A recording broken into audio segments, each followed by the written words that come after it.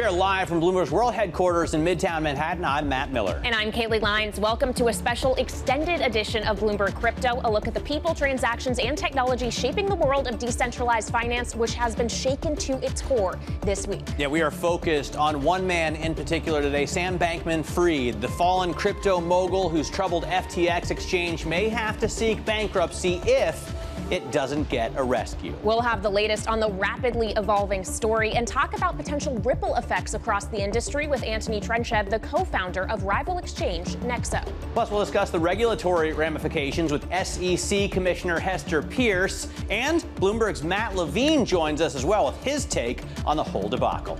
All right, so all of that is ahead. First, though, let's get a snapshot of the market. The best way to do that on your Bloomberg terminal, CRYP Go. That is your function. And while it has been a brutal week for crypto pretty much across the board today, in tandem with other risk assets, thanks to a cooler than expected CPI print, we are seeing a massive rebound. Bitcoin is up about 9.5%. We are back north of $17,000. Ether is up 14%. And then FTT, the native token for FTX, has literally doubled on the day to 366. But remember, last Friday, it was up north of $25. So that just gives you a sense of how far it has fallen as all of this has unfolded over recent days. And then Coinbase, another rival exchange, up about 9% on the day. And of course, today is an interesting anniversary, Matt, because it is November 10th, 2022. On November 10th, 2021, that was the intraday record high for Bitcoin. Remember when we were out almost the 70,000 level? Now we're down at 17,000, down 75% over the course of just a year. How far we have fallen, how quickly, Matt? Well, true, but I also remember when we were at the $75 level for Bitcoin. In any case, ripples across the financial world, not limited to just the effect on Bitcoin. You can see this is a chart of Tether that we have broken the buck, so to speak, come down below $1. Of course, it's been up above $1 as well. But this kind of volatility comes with a cryptocurrency that normally stays exactly at $1. At the peg, it's what it's designed to do. This has also hurt Sam Bankman-Fried's personal fortune. As far as we estimate, he has been worth as much as $25 billion, more recently valued by Bloomberg at $15 billion, but lost all of that in just about one day. Here's what Sam Bankman-Fried has told Bloomberg in the past about his company's profitability and growth. We have, a few billion on our balance sheet right now. We are profitable. We're in a relatively strong place from a financial perspective. I want to be doing something net positive, like with the making money part. I want to be a good actor there. We've raised a few $1 billion over the course of the last couple of years, and we're a profitable business. And with Voyager, I think there's $70 million there that we put in that I'm not sure we're ever seeing that $70 million again. We have not used the majority of the cash that we have on our balance sheet. We want to be flexible. We want to be in a position where we are looking forward at what we can be doing, where we can be most helpful, and where we can grow the most. I'm excited about a pathway forward. I'm really excited about our leadership. That's all the recent past, but let's focus right now on Bankman-Fried's present. The latest reporting from Reuters says SBF is seeking a $9.4 billion package for an FTX bailout. Bloomberg's Sonali Basak is going to be joining us for the entire hour today, and she has the latest on the state of play. Sonali, what do we know? We know that the FTX was not only one of the biggest crypto exchanges, Matt, it was also seeking to bail out other struggling crypto firms across the industry, while Sam Bankman-Fried was actively trying to change policies in the United States around digital asset regulation. Now, the unwinding of his firms leaves about billions of dollars at risk for clients and investors, with some of the largest ones in Singapore, Japan, Canada, and the U.S. collectively pouring almost $2 billion into FTX venture rounds in a mere 6 months coming into this year. It was valued at $32 billion in January, and now investors risk losing it all. Roll forward to today. FTX is facing probes by the U.S. Securities and Exchange Commission, the CFTC, and the Department of Justice. Authorities and regulators are investigating whether FTX has mishandled customer funds and seeking to unravel the ties between FTX and the rest of Sam Bankman-Fried's empire. Now, many of the concerns surfaced on Friday after CoinDesk reported billions of dollars worth of ties between FTX and Alameda. The trading trading firm run by Sam Bankman-Fried. And the major concern here was that FTT, a token issued by FTX, had accounted for a large chunk of the balance sheet at SBF's trading firm. Over the weekend, the CEO of Binance said he would start selling the FTT tokens that he owned, and that was about $500 million worth. But the token was under so much pressure, and issues really mounted here at a faster pace for FTX and SBF. Within days, the Binance CEO said he signed a letter of intent to acquire FTX, given the liquidity issues, but the value of the FTT token was crashing at that time. FTX is now facing a hole in its own balance sheet of about $8 billion. A person familiar with the matter told Bloomberg's Jillian Tan. Famed venture capital firm Sequoia has written down its investment to zero, and it's an indication that others might do the same. The Wall Street Journal reported on Thursday that about $16 billion of customer assets at FTX, of those funds, about half were lent to the Alameda trading firm. SBF says on Twitter today that Alameda is winding down its trading operations and that he's in talk with investors to raise liquidity to make investors whole again. For FTX, primarily these are clients, people who had their accounts with FTX, and other investors, he says, come next in line to get paid back. All right, Sonali, really great breakdown. Thank you so much. The latest headline now crossing the Bloomberg is that Justin Sun, the founder of Tron, says he is in fundraising talks with FTX, though he declined to comment on the amount to Bloomberg News. So we'll continue to monitor the headlines. Let's now, though, get the take of Bloomberg opinion columnist Matt Levine. He recently penned a 40,000-word essay in Business Week titled The Crypto Story. And Matt, how quickly the crypto story seems to have changed over the course of just a couple days. You've spoken exclusively with SBF. You had a long sit down with him at the Bloomberg Crypto Summit over the summer. What is your take on this? I'm sad for him. I like SBF. I think my impression was he was a good actor in crypto, and he was always very candid and interesting to talk to. In ways that I'm sorry we're not hearing more from him now as this goes on. I'm sure he'll want to speak more. You have been, though, skeptical of crypto in your columns. Do you think this is a difficult blow for the entire industry? Is this a Lehman Brothers moment for crypto? Oh, I think so. I mean, it's really bad. It's really bad for one of the biggest firms, but also one of the most high-profile firms, a firm that sort of seemed like a good actor and wanted better regulation. For that firm to implode in the blink of an eye is very much undermines confidence in the business. A Lehman moment is bad. There are people talking about this being the end of crypto, which I think would be, considerably worse than a Lehman moment, right? Well, if it is the end of the crypto industry, I mean, what evidence do we have around that, given that some of these tokens are back up? Oh, yeah. To be clear, I don't think that. But it is, I think, very much sort of tough for investors to be confident that even like the most confidence-inspiring exchange is going bankrupt in the blink of an eye. Well, we thought he was the white knight, right? He was stepping in to rescue everybody else after the first seemingly life-altering crypto implosion in May of this year when Terra USD collapsed, and now he needs his own white knight. So we can talk about if it gets rescued, what the implications are, but what if it doesn't? I mean, if it doesn't, then probably customers will lose a fair amount of money at FTX. I don't know what the odds of a rescue are. I mean, like one thing that happened in the summer is that there was one source of rescue financing in crypto. There was FTX. And when exchanges and lending companies got in trouble, they went to FTX for a bailout. Now that's gone, and the place that FTX went to for a bailout, that quickly unraveled. So it's sort of a bad sign for like the ability of the industry they went to Binance for a bailout. Binance essentially started this whole thing, right? I mean, CZ tweeted that he was going to sell his FTT tokens. That seems like a clearly planned move to bring down the value of FTT, as odd as that as odd as that move is. It's extremely strange that you would want to telegraph that you're selling something and then drive down the value of this thing before you've sold it.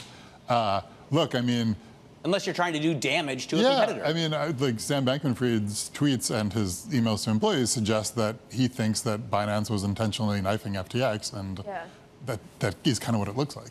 So you mentioned that customers potentially could lose all their money here. That's not a non-zero chance of that happening. I don't know about all their money, but Or a significant amount. And we also, via Bloomberg reporting, have learned that he was using their money to fund his trading firm. I mean, realistically, with your background as an attorney, is he going to go to prison? I mean, what are the legal ramifications here? I don't know, and I don't know what the terms of this of his arrangements with customers are. I mean, like, one thing that is happening here is that this is not like an exchange where you just put your money in a box and the exchange holds on to your money for you. It's essentially a brokerage, a prime broker, and so FTX is providing financing to its customers. And one thing that means is that it can use customer assets to get financing for customer assets. And so what looks like happened is that Alameda borrowed money from FTX, secured by collateral. The collateral might have been FTT, it might not have been that good. So it might have been a permissible but sort of a gray area. Dicey, yeah. Here's a simpler question than the larger question at play about the funds here. Tokenization. All of this is surrounding a token that they made and then used as collateral. Is there any evidence here that the SEC would have to put a clamp down on tokens at large? They've been trying. I mean, certainly, if I were the SEC, I would say, like, it seems clear to me that the FTG token sort of looks like a security. It's essentially stock in like the FTX business, and if customers are losing money on it, it's essentially a security investment, then sure, the SEC should be interested. I mean, well, they're in the Bahamas, right? And this isn't the U.S. arm of their exchange. Right. I'm not saying the SEC doesn't ever reach further than our borders. But my question for the crypto industry would be, can this happen somewhere else? We've seen these huge failures at Three Arrows, at Terra, Luna, and now at FTX. Do we have any assurance that we can safely do business with Coinbase or with Binance? Or are they too, gambling with customers' money and issuing their own tokens that they accept then as collateral? Oh, yeah. I mean, I think that you should, in general, this is very much bad news for confidence in the industry generally, because the exchange that looked good is not. I think that the opacity in the industry is a big problem. Like FTX, which seems like a sort of transparent, regulated actor, doesn't like publish balance sheets, and we don't really know what it's doing with its money. I do think Coinbase is a little different. I'm sort of biased towards U.S. securities regulation, and I think one thing that is happening here is that U.S. securities regulation looks pretty good. Coinbase publishes audited balance sheets. I think that's probably helpful for customers. But yeah, I mean, if I were a crypto customer, I'd be very worried about any exchange. Finally, Matt, when you were on with us last after that 40,000-word Business Week piece, we made you answer a bunch of questions with one-word answer. We asked if you believe in crypto. You said, sure. Does that answer change after this week? Oh yeah, I don't think that this actually undermines like crypto as a concept. I think that for a long time in crypto, there was this view that exchanges were all sort of shady operators and kept getting hacked and losing money. And crypto was dealt with that problem. Like that was a thing that happened, but people still invested in crypto. I think there's a little bit of that now again, where like a lot of the big centralized crypto firms are turning out to go bust one day. But that doesn't really undermine the case for crypto. It just makes it hard for investors to be confident that their money is safe. Even after Lehman Brothers, we still believed in the U.S. dollar. Yeah, I mean, like the asset is separate from like the ecosystem of big companies that trade it. Been great having you on the show. Thanks so much for joining us again at such short notice. Matt Levine of Bloomberg Opinion. Sonali Basak stays with us for the hour. Coming up, who could be the next to fall? We'll discuss the FTX ripple effects with Antoni Trenchev, the co-founder of rival exchange Nexo. And we'll dig into regulation with Republican SEC Commissioner Hester Peirce and Perianne Boring, the CEO of Trade Group Chamber of Digital Commerce.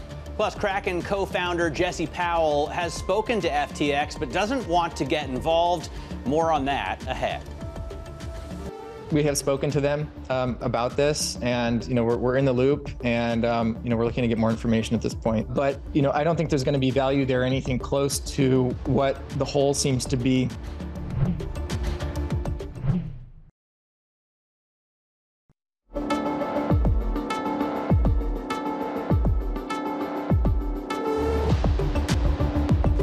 I think the prospect is very high for contagion. If this exchange cannot reopen, it's the impact, the knock-on effects are going to reverberate all throughout the entire crypto space, and it might even start to leak into the traditional financial space. This is going to probably cause a review and a rethink as to how one should be investing in this space as we go forward. Will crypto get through this? Yes, crypto will get through this.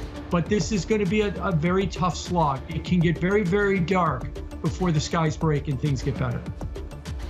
Jim Bianco of Bianco Research speaking earlier about the future of crypto. Joining us to talk more about this is Nexo co-founder and managing partner Antoni Trenchev. He operates a rival exchange, it's fair to say. Antoni, what do you think about this dramatic blow-up? How bad is it for the entire industry? Well, it is a very serious situation. There's no beating around the bush.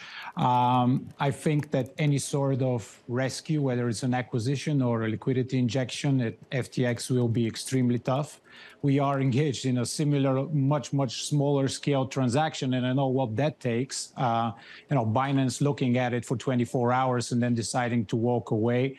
The hold that started at $2 billion is now reportedly up at $8 billion. So, we need a person or a company that has $8 billion to spare and that sees value in FTX. And whether we have such a person, does he exist, and who that is, I don't have a great answer to those questions, unfortunately. Well, it looks like they've reached out to, I guess anybody, but we're seeing Justin Sun from Tron, for example, reportedly willing to chip in $1 billion, and some other investors as well. Have they reached out to you? Is Nexo willing to participate in a bailout of FTX?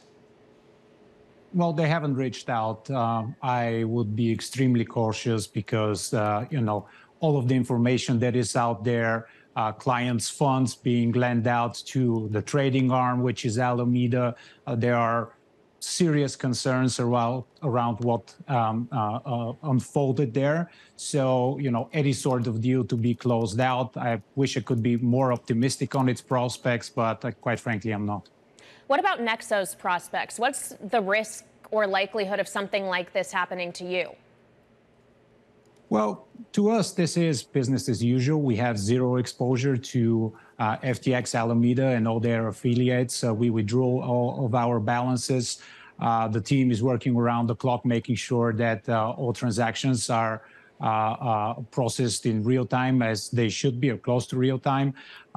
This is not the first crisis that we've seen, and we have safeguarded the enterprise against any possible contagion.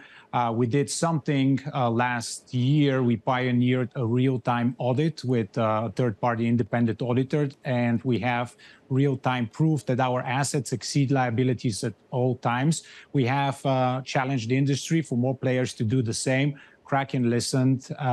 They did the same. This is right now the talk of the town. Everybody is talking finally about proof of reserves, real-time auditing. And I think this is one of the ways forward that could drive the space out of this mess. So clearly some trust needs to be rebuilt. What are you hearing from your clients? Because presumably some of them may have had money with different exchanges other than Nexo. I mean, what's the bleed through here? Well, it's difficult to assess so early after this whole thing happened. Obviously, our hearts, my heart, and the team's hearts go out to everybody who is directly or indirectly affected. We are trying to be part of the solution here, processing just transactions so that people can restructure their financing. What we are hearing across the market is that there are basically two types of categories of market participants. Nexo, Kraken, Coinbase, Blockchain.com, all those companies that came out and said, we have no exposure here. There are some companies that came out and said, we do have exposure here, and it's better to be transparent about it. So, and there's a third category, which is companies that remain awkwardly silent about whether they do have exposure to FTX and Alameda. And I don't think we have yet see the full second-order effects of this meltdown of FTX and Alameda. Please elaborate on that. Jim Bianco of Bianco Research, who we heard from a little earlier, had said to me dozens of firms could fail because they do have accounts with FTX. They may not get their money back. They may also have to figure out other ways to make their own shortfalls whole. how far does the contagion go? Or they could be counterparties to Alameda. Let's not forget how big that risk is. Yeah, there's Alameda here too. Yeah, I mean, it's hard to measure the contagion potential. What we have heard is a number of different market makers, hedge funds that have, anywhere between 5 and 25, 30% of their assets on FTX. I don't think it's all gone. There appear to be some assets in both entities, so they will not be losing like 100%, hopefully not. But there will be significant write-offs, and ultimately what that means for the general public, whether this will be only retail investors or only institutional investors, but there are also retail investors. We'll just have to wait out and see. Antoni, CZ tweeted out one lesson. The first lesson to take from this is don't accept your own token as collateral. Do you do that at Nexo? I think what he actually said is a little different. He said that companies should not borrow against their own collateral, essentially what FTX and Alameda has been doing. We do not do that. We accept Nexo as collateral for client loans with a very low loan-to-value ratio. I think it is around 15% currently. It varies a little bit depending on liquidity, but no, we do not do that, and we are in line with CZ's opinion. All right, Antoni Trenchev of Nexo, thank you so much for joining us. Really appreciate your insight on such a crazy week in this space. And coming up, the largest stablecoin by market value is veering off its peg from the US dollar. We'll have more on the state of Tether next. This is Bloomberg.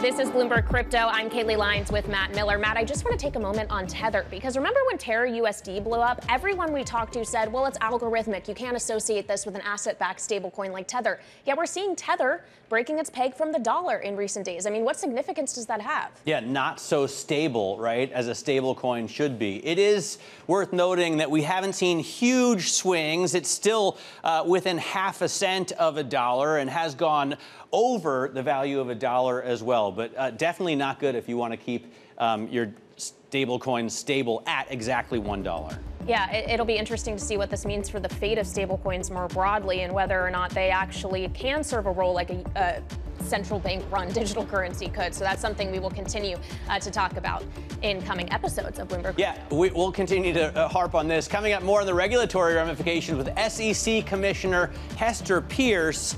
This is Bloomberg.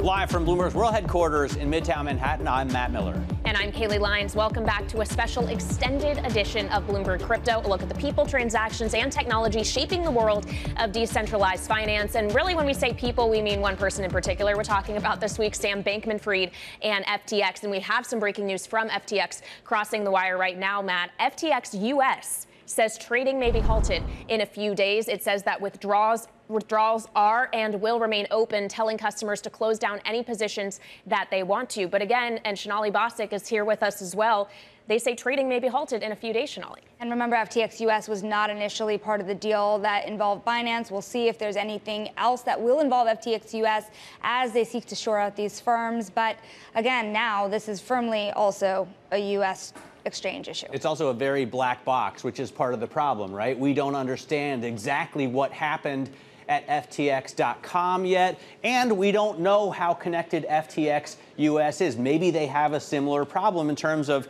a capital shortfall. The other thing is, we're not 100% sure about the jurisdiction of US regulators.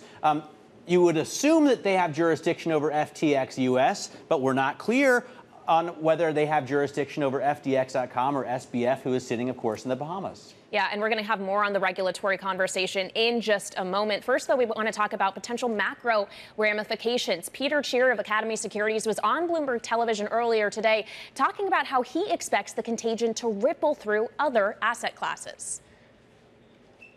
What does this do for the economy slightly longer term? You're going to see less spending on semiconductor chips, right? They were huge buyers for these mining rigs for all the software that they needed.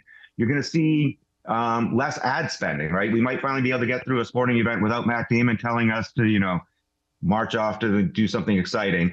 And finally, I think we're going to see less energy use as mining drops. So there's going to be a lot of real world repercussions from this.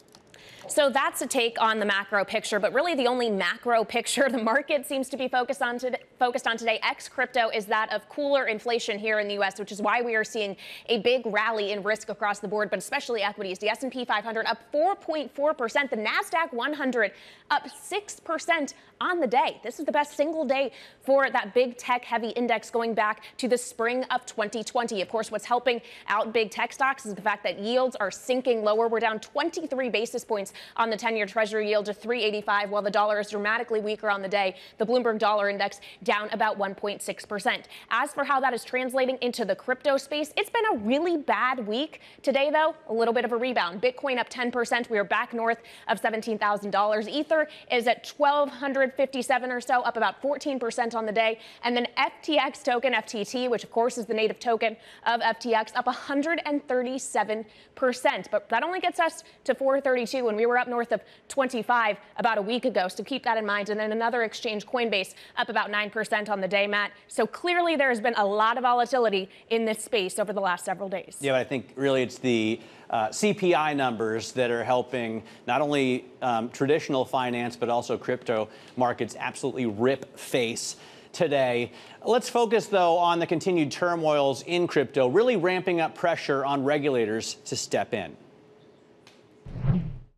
Market events over the past couple of days have just been shocking. Continue to reverberate across crypto markets and beyond. What we also have seen over these last 6 or 8 months of different bits of turmoil in the crypto market, lack of disclosure, opacity. From 3 Arrows to Voyager to Celsius Network, we've seen a continuous stream of events. Strong and robust risk management must be at the core of all of these firms in the crypto space. We've been working directly with bipartisan bills to ensure that we can develop a regulatory framework. The U.S. regulators need to use the tools and the existing authorities to protect investors and ensure market integrity and market stability. Without those types of strong protections in place, you might see more instances like this happen. The investing public is hoping for a better future, and they're not having it here.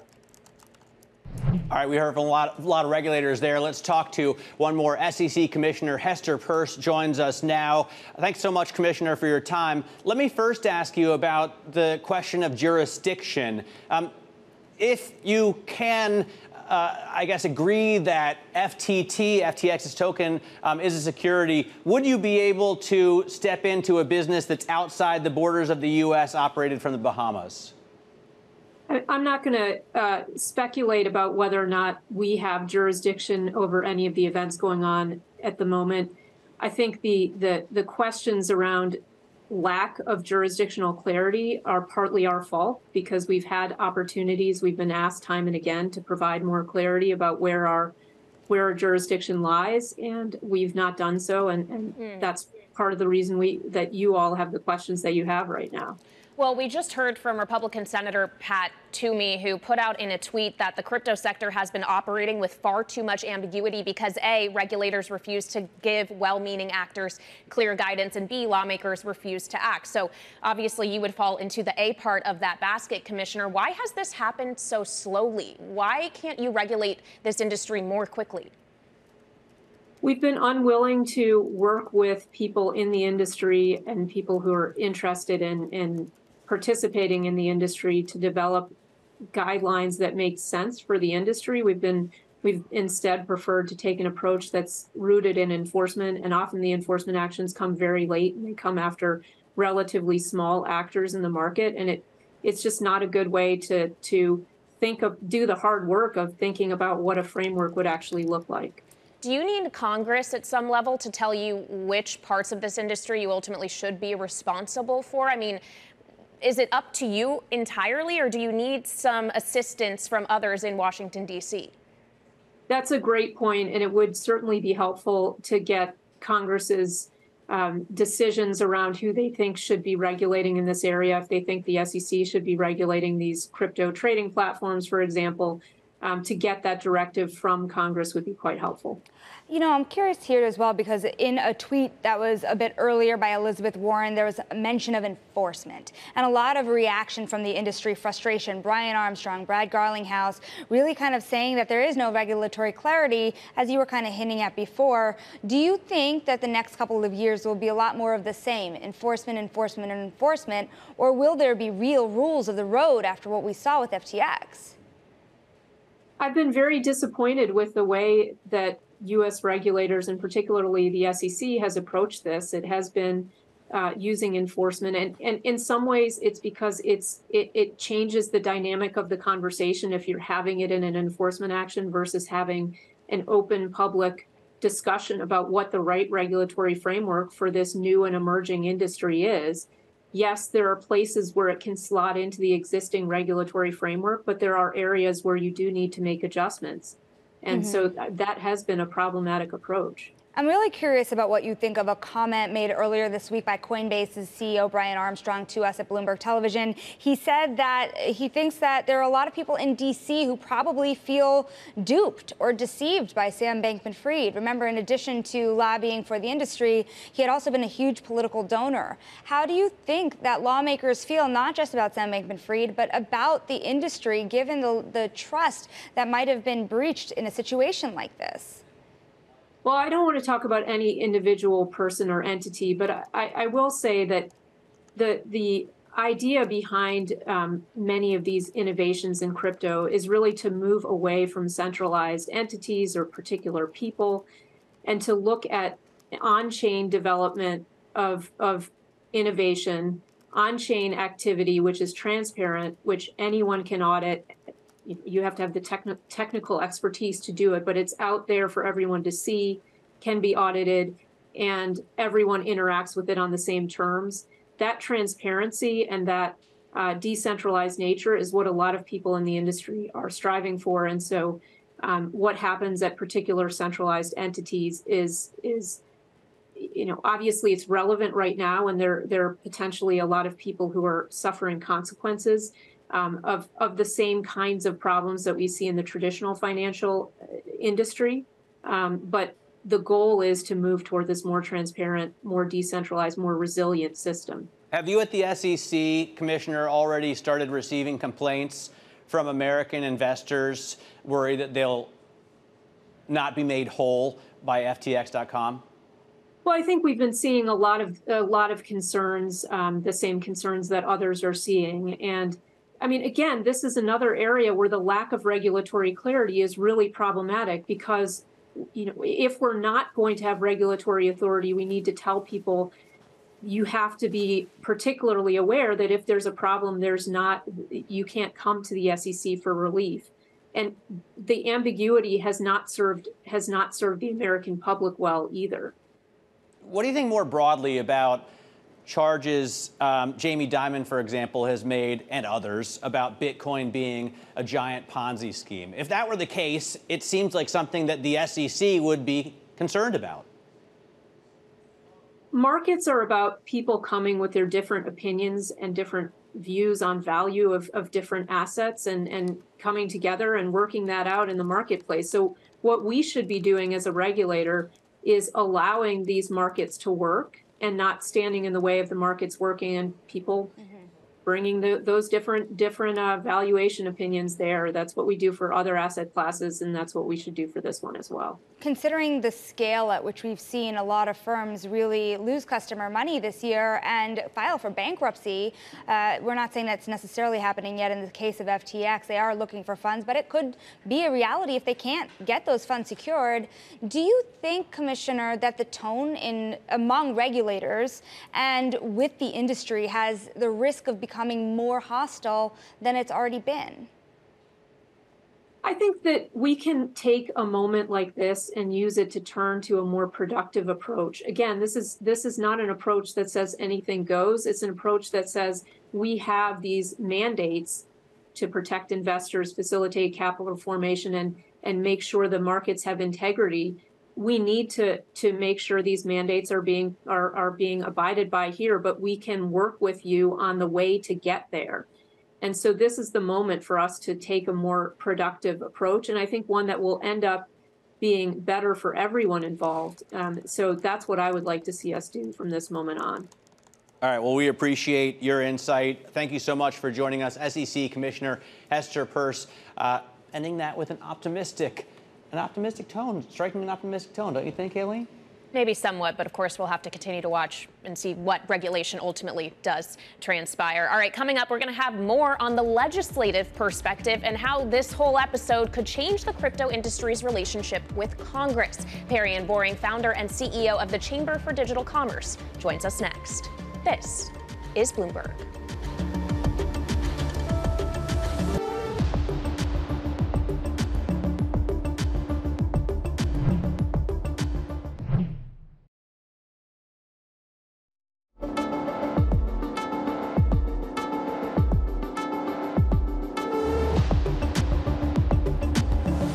There's probably a lot of people in DC right now kind of scratching their head, feeling like they got duped or deceived by this person who may have not had things exactly in order. I hope it doesn't, taint their view of the crypto industry broadly.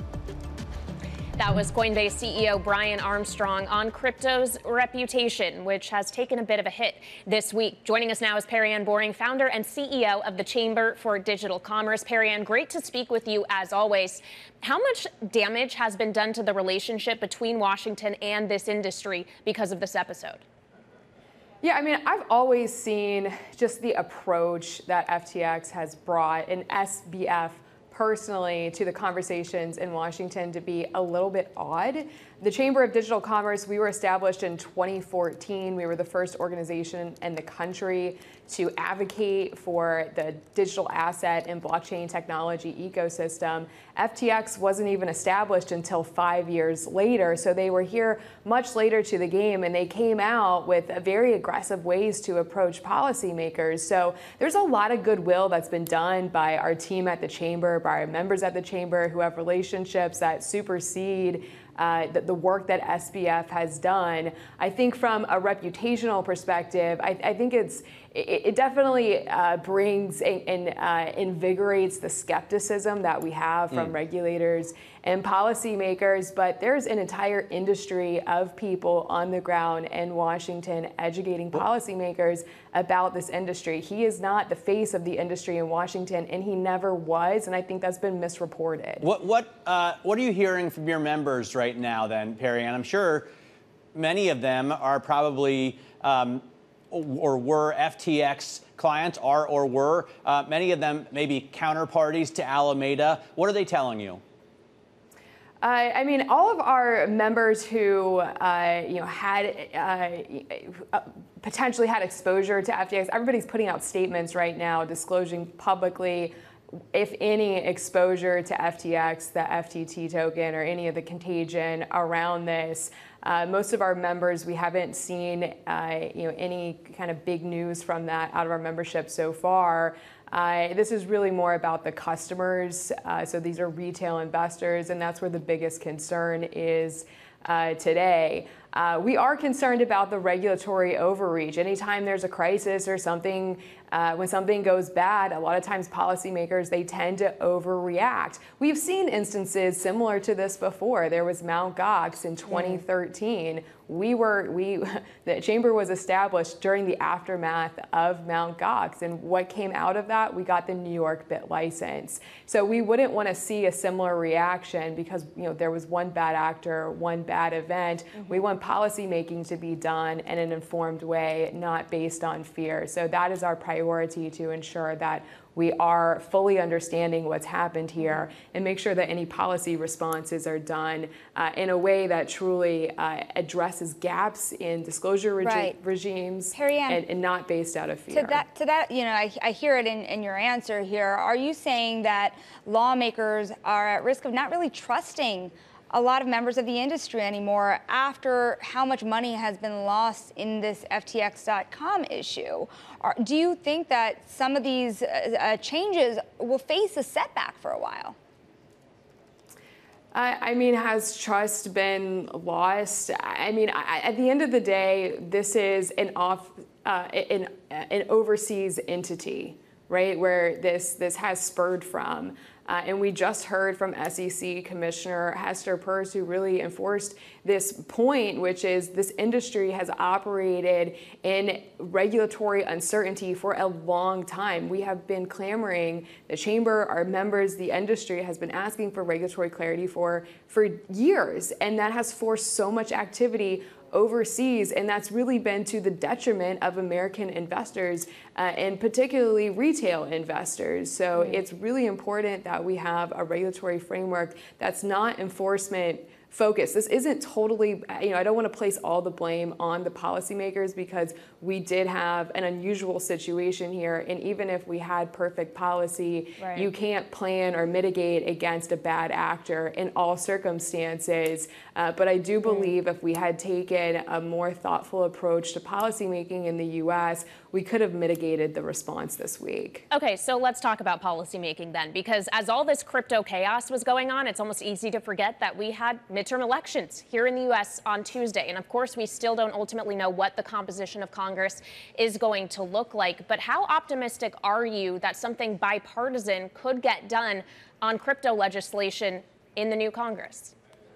It's very possible. We will likely have a divided Congress, regardless of which party ends up taking control of which chamber. It will be by very slim margins. There is bipartisan support, and actually some policymakers will say this is a nonpartisan issue. There's a difference between bipartisan and nonpartisan. A lot will say crypto is nonpartisan. This is about technology, right? This is no different than the internet, than electricity, than mobile phones, or PCs. So a lot of policymakers understand from the technology perspective, it's important that we have regulatory frameworks that encourage the U.S. to be a leader in this space, and that's going to be important for competitiveness going forward. Bring us into what actually happened here, because when we saw CZ tweeting over the weekend, he was saying that part of this was because he couldn't really support somebody who was lobbying against him, and we've been hearing a little bit of that FTX, was not necessarily looking out for the industry but themselves. Can you quickly explain here, less than a minute, sorry about that, but what happened? It does appear that there were some crypto politics at play as well. I mean, you're seeing the same things I'm seeing, but the crypto exchange market has always been very cutthroat and very competitive. Did that play a hand in the unraveling this week? It's very possible. All right, Perianne, we have to leave it there, but thank you so much for joining us. Perianne Boring of the Chamber of Digital Commerce. And thank you as well to Sonali Basak for joining us this hour. If you can't get enough of crypto, also make sure to check out our Bloomberg Crypto podcast, which dives deeper than the daily market buzz to explore how this asset class is changing the way we live. Look for that every week through the Bloomberg Professional app, iHeartRadio, or wherever you get your podcasts. This is Bloomberg.